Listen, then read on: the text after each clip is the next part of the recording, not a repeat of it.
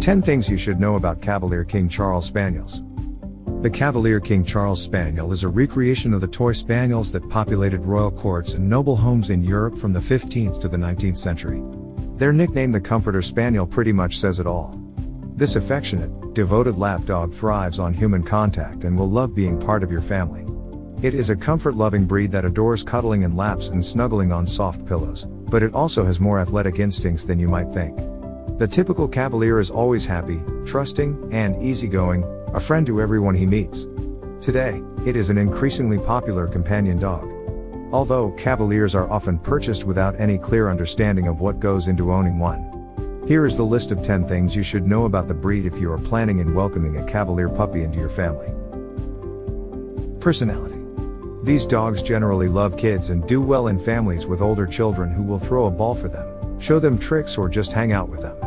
Because of their small size, though, Cavaliers must be protected from clumsy toddlers who might fall on them or pet them with too much force. A Cavalier will dog your footsteps throughout the day, from the kitchen to bathroom to home office and back again, and prefers not to be left alone for hours on end.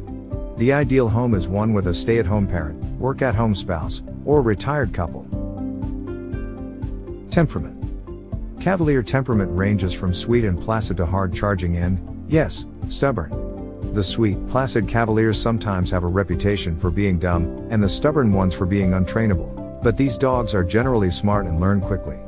They respond well to positive reinforcement techniques, especially when food rewards are offered, but harsh words will cause them to stop trying or even to hide. A Cavalier should usually never be shy or aggressive to people or other dogs. Training. When it comes to training, Cavaliers are generally intelligent and willing to try whatever it is you'd like them to do. Food rewards and positive reinforcement help ensure that training goes smoothly. Start training your puppy the day you bring him home. Even at 8 weeks old, he is capable of soaking up everything you can teach him. Don't wait until he is 6 months old to begin training, or you will have a more headstrong dog to deal with. Feeding. Keep your Cavalier in good shape by measuring his food and feeding him twice a day rather than leaving food out all the time. If you're unsure whether he's overweight, give him the eye test and the hands-on test. First, look down at him. You should be able to see a waist. Then place your hands on his back, thumbs along the spine, with the fingers spread downward. You should be able to feel but not see his ribs without having to press hard. If you can, he needs less food and more exercise. Activity. Walks on the leash or a securely fenced yard are musts with this breed. They have no street smarts and will run right in front of a car if they catch sight of a bird or other interesting prey. Your Cavalier will enjoy a daily walk or romp in the yard and will tailor his activity level to your own. Because he's a rather short-nosed breed, avoid walking him during the heat of the day and never leave him out in a hot yard without access to shade or cool, fresh water. Hunting instinct. They cannot be trusted off-leash.